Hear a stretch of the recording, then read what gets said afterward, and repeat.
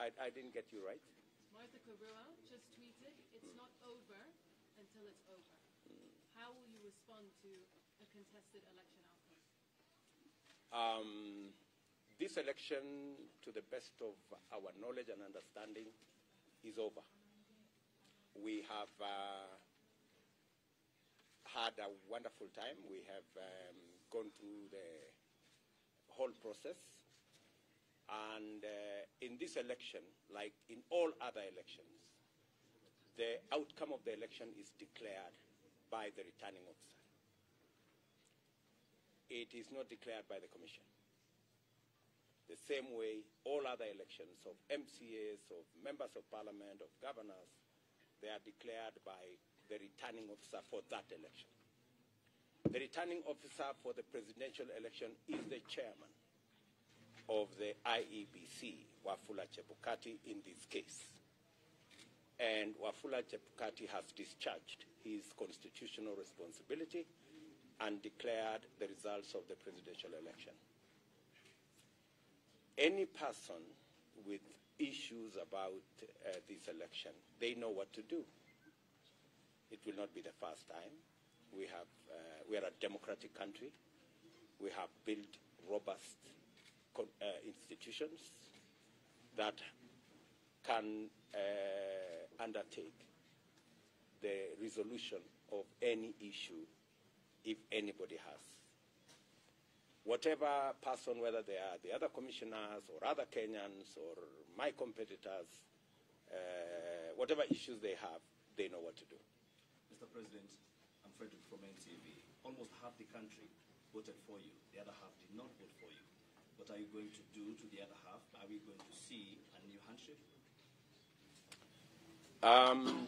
I think when you go to an election,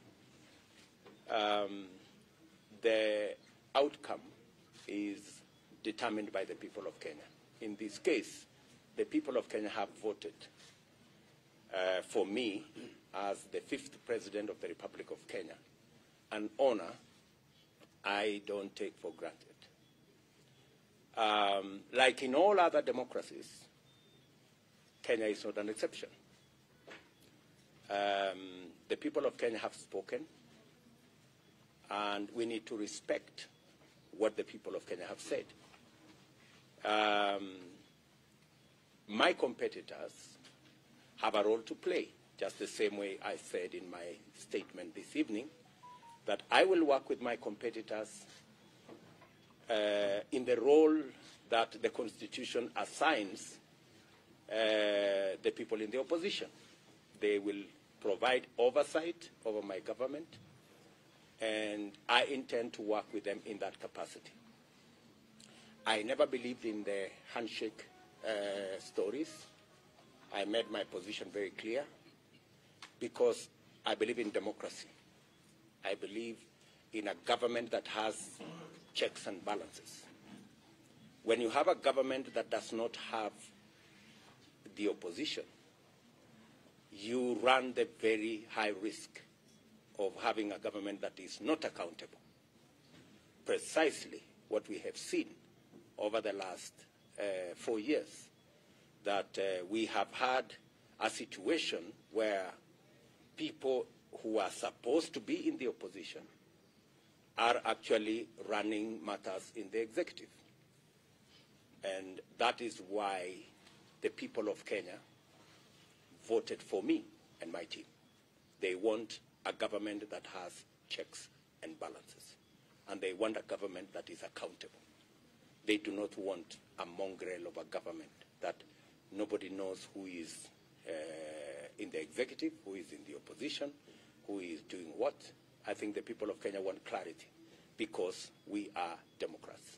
And for the record, in this election, just to answer what you have said, if you look at our TV screens, the celebration is across Kenya because I got 25% in 39 counties out of 47 counties. That tells you that our support base and the people who voted for us are across Kenya. So there will not be any part of Kenya that will be left behind in our administration, because we believe in an inclusive, democratic, progressive government. And that is what we intend to assemble. Mr. President, have you had any conversation? Relax, don't relax. Don't. I'm here. I'm not. Yeah. Yeah. A quick one. You talked about the support that the president has given you in the last 10 years. Has he commented to you about your victory? And number two, what is going to be your immediate assignment now that you've been given that mandate? I haven't talked to Uhuru Kenyatta, our outgoing president, but I am sure there will be a conversation, because now I am the president-elect, and there has to be a transition. And in that transition, I am sure there will be a discussion between the current president and myself, either at the transition committee situation, or I am sure that at some point this evening, maybe tomorrow, we will have a conversation.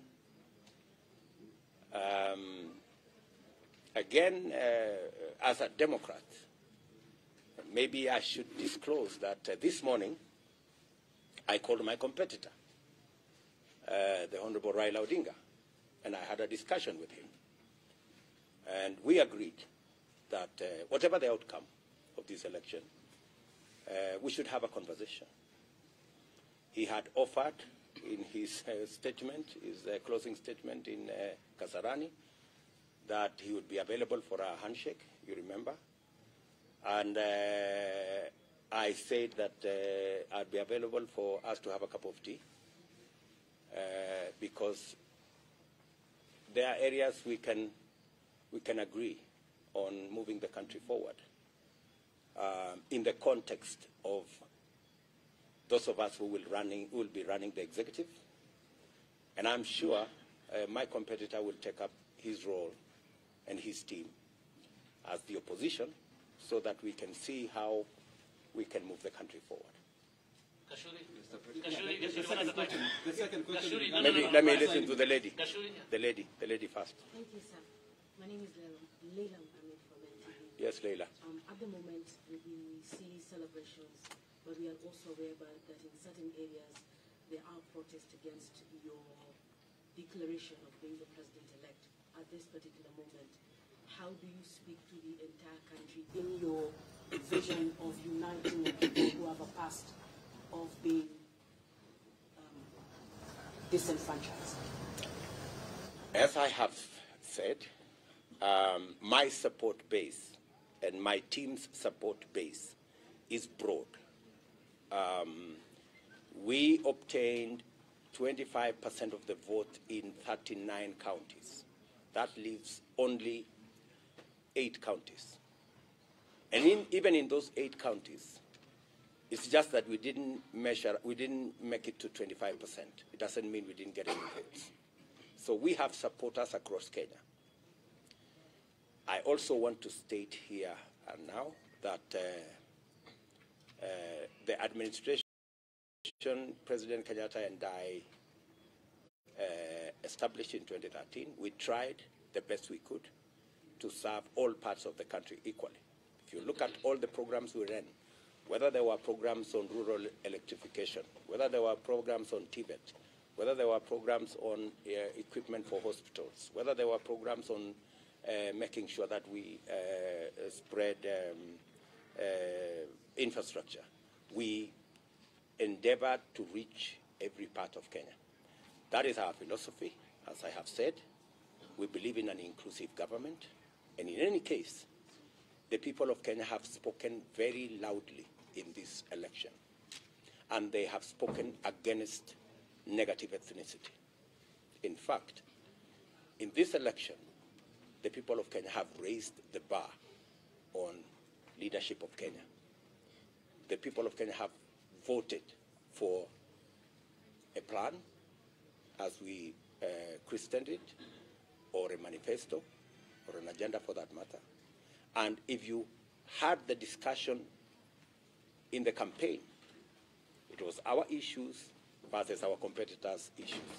And we intend to keep it that way. And for your information, if you looked at my position about 3 years ago, I actually made the declaration to the people of Kenya that this election, we are going to make it not about leaders, but about the people. Not about power sharing, but about empowerment. And not about positions for us as leaders, but about jobs for ordinary people. If you go back my tweet, I think in maybe 2019 or 2020, that was my position. And I am very proud that we have managed to elevate the contest in Kenya to the level of issues. And because we have elevated that conversation, it is my belief, my commitment, and my undertaking to the people of Kenya that we will have an all-inclusive government by way of representation and by way of making sure that we roll out our programs across Kenya.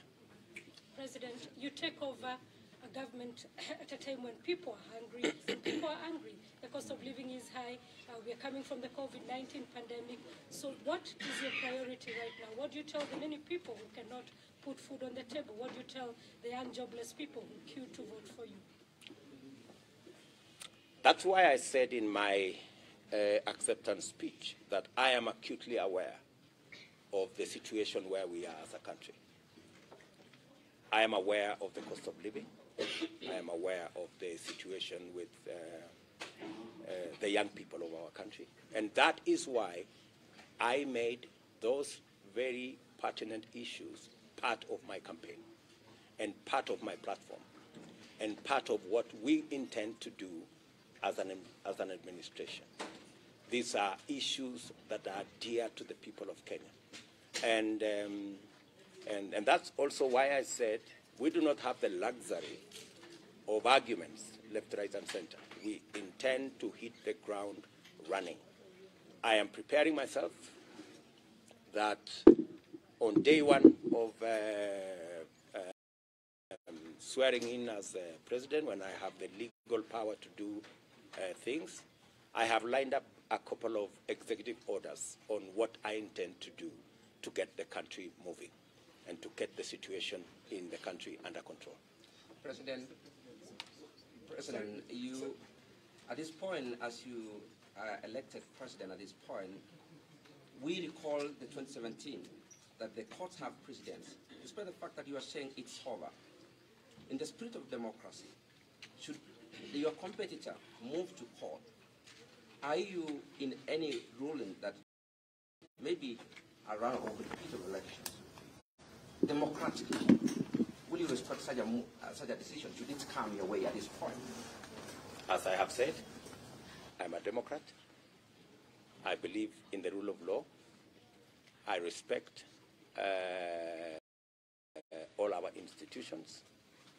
That's why our team, as you observed in Bomas here, wanted to give the IEBC as an institution the opportunity to discharge their mandate.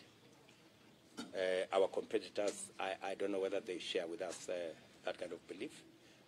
But as a Democrat, we will respect, just the same way we have respected the wishes of the people of Kenya in this election, we will respect every other decision of any institution because we are believers in building our institutions, and we are strong believers that it's only the rule of law that can take this country forward.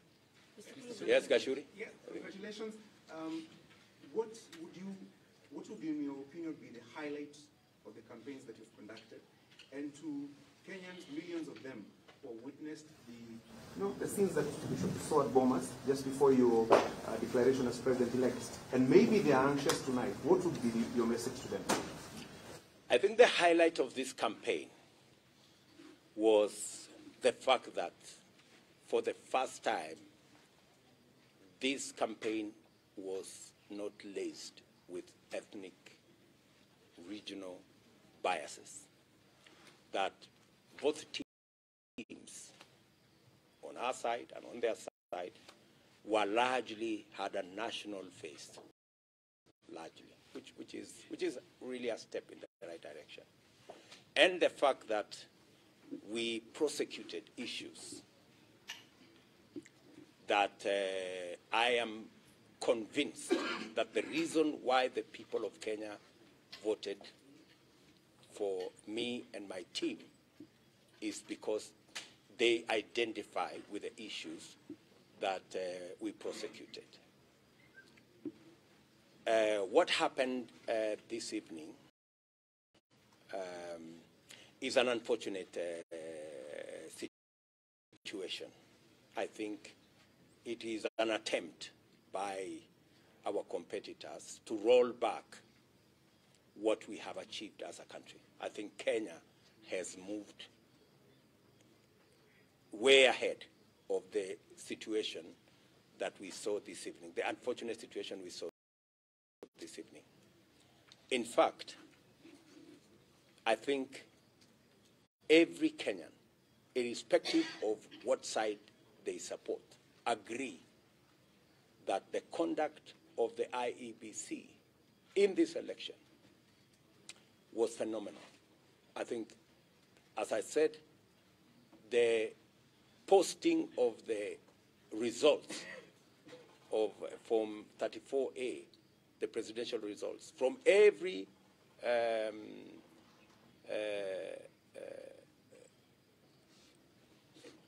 place, every polling station, every polling station, the posting of those results from every polling station was a stroke of a genius. Because I think within six hours of the counting of the votes, I think almost 80% of the results were available on that portal. And I am yet to come across anybody who says that what they saw in the portal is not what was declared at the polling station. There is not yet a single person who has said, I was in this polling station, what was declared is not what is on the portal. So I think the fact that the portal was available for every Kenyan to tally the results, first to check the veracity of the results. If you voted in polling station X, you could go to the portal and that polling station X would show you whether those were the results that are declared or not. And secondly, the fact that the IEBC has taken time. We voted on Tuesday. Today is Monday. They took time to accommodate as many people as possible, whatever issues they may have had. I think the IEBC has really bent over backwards to accommodate everybody. And unfortunately, I think there were people who did not want these results to be declared because, surely, even as we came to Bomas, it is only somebody from the moon who did not know the results. Let's be honest with one another. All of us here, with a simple calculator, just with plus and minus, you tally the results.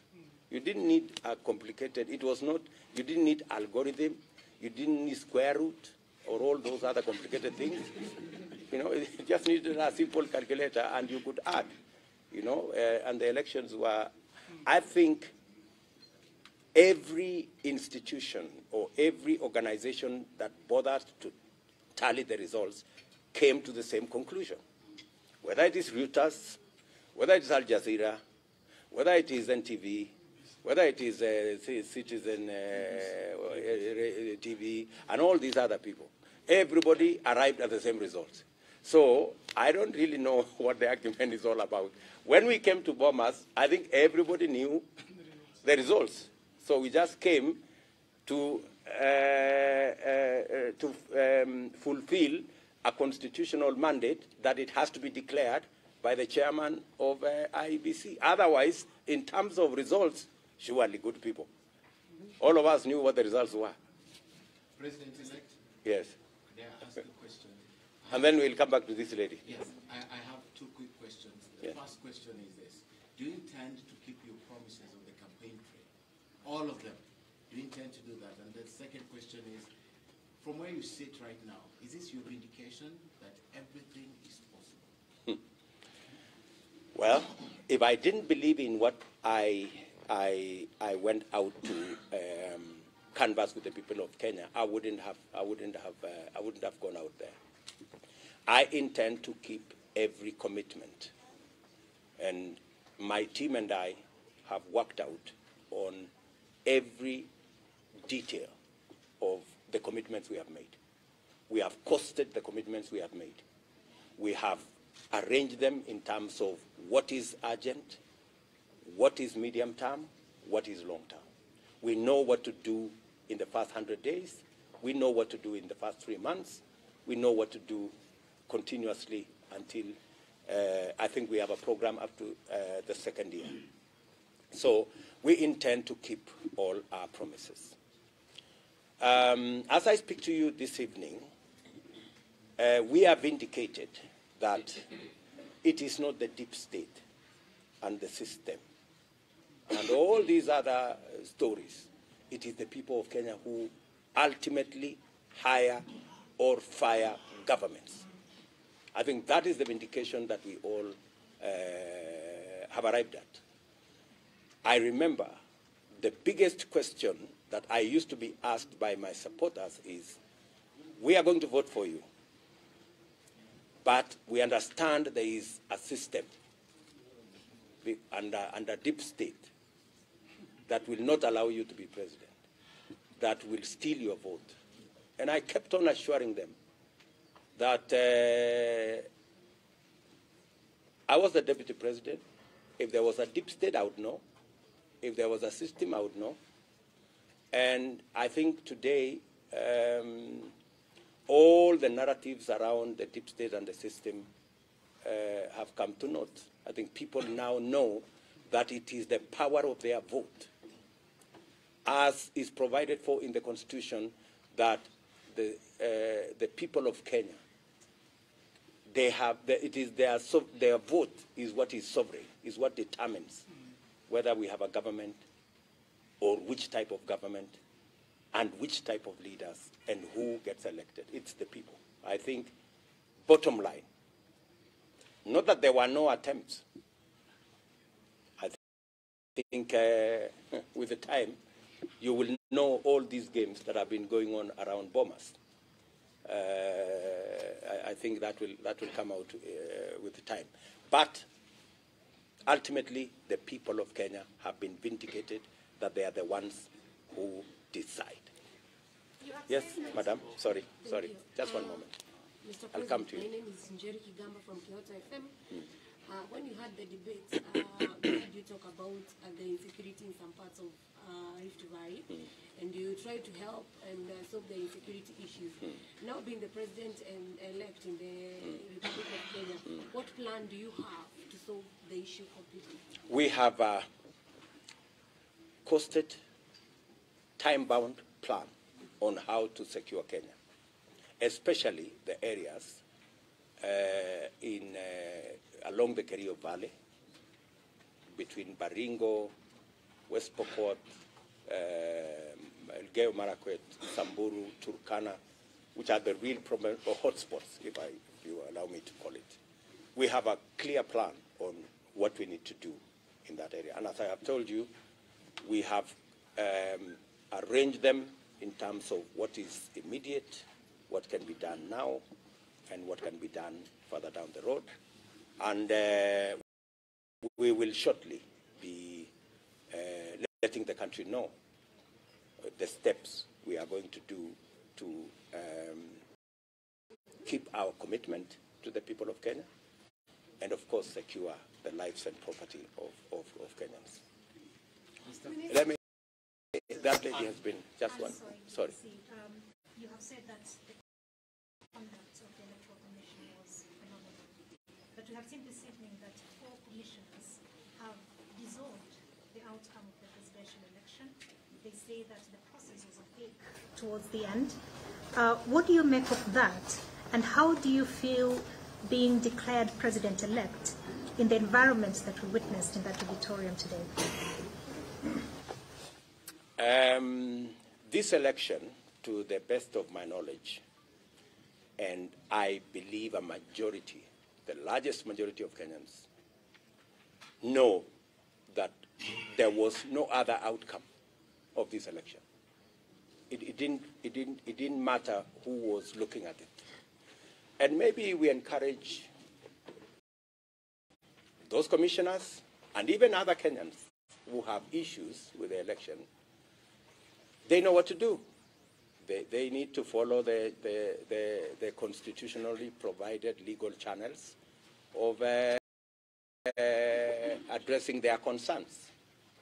So what I am very happy about is that this election was the most transparent ever conducted in the Republic of Kenya. And I believe majority of Kenyans share those views with me. I think even, as I said, even as we came to Bomas, I mean, everybody knew what the result was, you know. Maybe the people who are disappointed this evening is the people who erroneously believed in the deep state or the so-called system. And they erroneously believe that the results could be changed. Unfortunately, it's not possible to change the results, and it's not possible to change the will of the people of Kenya. So finally, the IEBC, do you think that places any legal question mark on your declaration as president-elect? And you mentioned that you think that the scenes of chaos we saw this evening were designed to roll back your victory. Can you explain to us how do you think, what do you think the intention of those scenes were that they might force you to roll back this election victory? No, I said that the scenes you saw this evening, not a rollback of my victory, because my victory is in the public domain. I think to roll back our progress as a country, you know, since we slipped in 2007, we have made a lot of progress as a country. In 2013, in 2017, in 2022, I think we made huge strides in the right direction. And so I think it was an attempt to try and take us back to where we came from. The people of Kenya made a commitment that we won't go back. And I am persuaded that we will not go back. We will go forwards from where we are today. The 4 commissioners, when you say they are a majority, the people of Kenya voted. The commissioners are not supposed to vote. They are just supposed to declare the results. And it's not the commissioners to declare the results. It is the returning officer.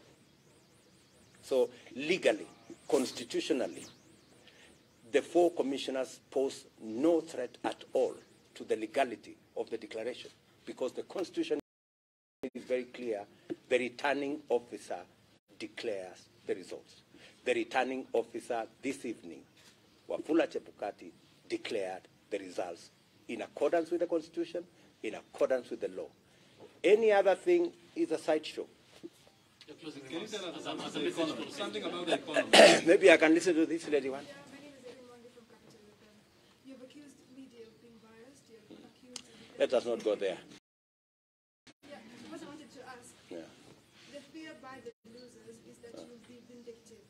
Some have said they will flee this nation. You'll become the president of this nation. What assurance do you have that you'll not be vindictive? I think those are figment of imaginations of people who are running away from their own shadows. As I have said, we do not have space and time to go backwards. We want to move the country forwards. We have huge responsibilities. We have 5 million young people out of school, out of college. They don't have jobs. We have 4.5 million people who cannot put food on the table. We have a serious famine situation in Kenya. We have issues of health. We have our hands full. We have no time whatsoever to go asking people, what did you say? We don't have time for that. Those are things that are behind us. President, was this a referendum on President Kenyatta's second term? The economy. I think we have, let me say this. Let me say this. We are not ending this evening a conversation. I intend to engage you as media outlets going forward, because I believe in the freedom of the media, and I believe the media has a role to play. And maybe just to answer her in a way, let me tell you, when I criticize the media, it's because I believe in the media, and I want the media to do the right thing. I was told, let me repeat this story, I've said it so many times. When I came to Parliament first time in 1998, I found a senior member of Parliament called Paul Muite. And he told me, young man, I was then 30 years. He told me the best way to support a government is to criticize it when it goes wrong. I remember saying the same things to our former Chief Justice, the Honorable Maraga, that when we criticized the media, when they nullified our election, it was not because we don't believe in the media, not the media, but the judiciary. It's because we believe in the judiciary. So when we criticize the media, it's not because we have issues with the media. We do not want the media to be biased. And in fact, just to respond to what you said, when I raised that issue about the media being biased, the Media Council itself came with the statistics, and they actually confirmed what I had said. The Media Council said the media gave 67% of coverage to my competitor and 30% to me. That's biased. That's all I was saying. So, and I think there has been some measure of improvement. I want to encourage you to keep.